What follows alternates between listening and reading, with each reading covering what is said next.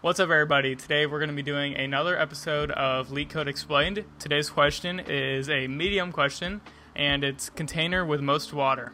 It's one of my favorite questions because it has kind of a fun solution, and it's like once you get it, everything clicks. So I went ahead and copied down everything the LeetCode tells you, and if I'm being honest, this question looks really confusing at first. There's like a bunch of mathematical notation, and it can be kind of intimidating. But the key to these types of questions is to just break them down into terms that you know. So I'll just read through it. We're told that we're given n non-negative integers, a1, a2 to an, and where each represents a point at coordinate I, ai. Lines are drawn such that the two endpoints of line I is at I, ai, and I, 0. Find two lines which together with x-axis forms a container such that the container contains the most water. And we read that and we're like, what the hell? Like, what does that mean? And so let's start by drawing it out. On LeetCode, they give you a nice illustration that kind of makes everything make a lot more sense. But so we can just start by drawing a XY plane.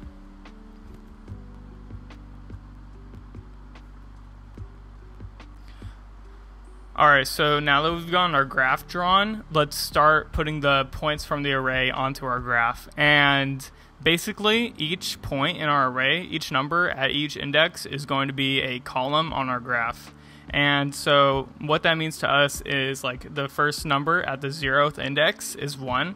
And so at 0, we're going to draw a line that goes up to 1. And then similar to the first, in the first index, in the number 1 index, we have 8. And so I'm going to draw a line all the way up to 8. And I'm just going to continue this until I run out of elements in the array.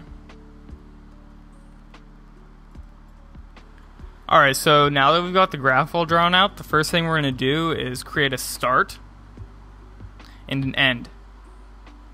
And we're also going to make a variable called max to just keep track of the max area that we've seen so far. So what we're going to do is basically we're going to have start be at 0 and end be at the end of the array. And we're going to move whatever one is smaller to the middle. And so let's start doing that.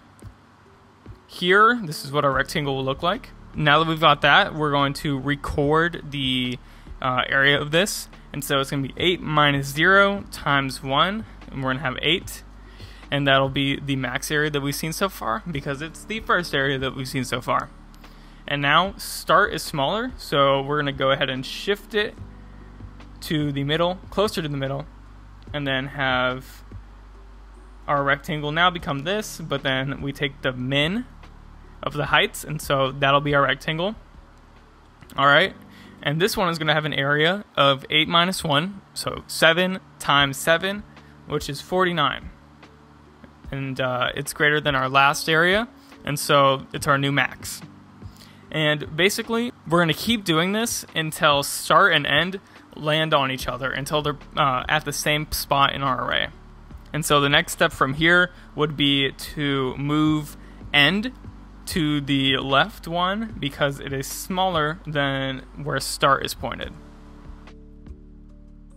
This one has an area of 18, which is less than our max, so we're not going to update max. This one has an area of 5 times 8, which is 40, which is still less than our max, so we're not going to update max. And basically, this is going to continue. I'll just fast forward through this part.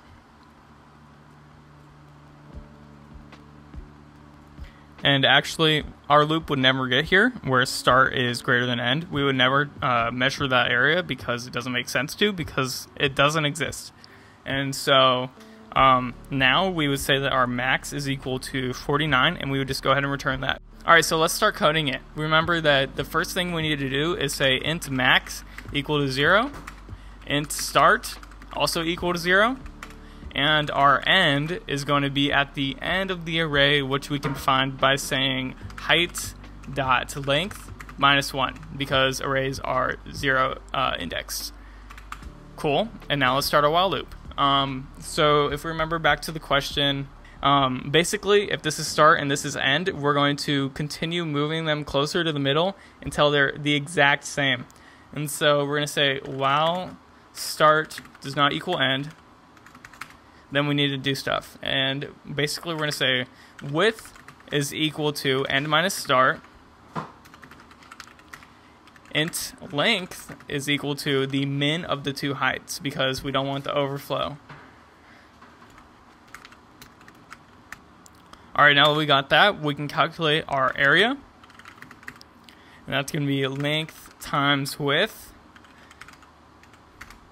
Awesome. And now we can update our max by saying max is equal to math.max of max and the area that we just calculated.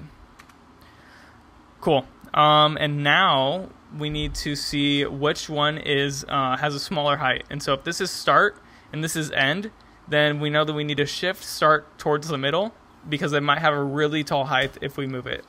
And so basically all we need to say is if height of start less than height of end, then we got to shift it towards the middle by saying start plus plus. Else, then we need to shift end towards the middle, which we do by saying end minus minus. And now all we need to do is return max. And let's see how it works.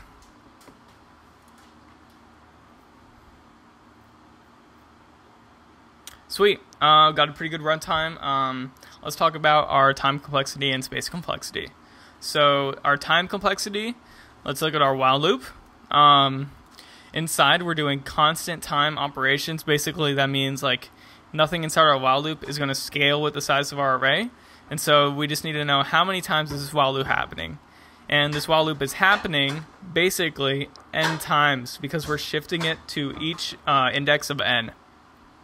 And now let's talk about our space complexity. Our space complexity is going to be constant because we're not making any variables or any data structures that scale with respect to the size of the array that we're passed. Alright, and so that's how you do the max area question on LeetCode. If you have any questions, leave them in the comments. I'll get back to you. If you enjoyed this video, if you learned anything, like and subscribe, and as always, have a good day.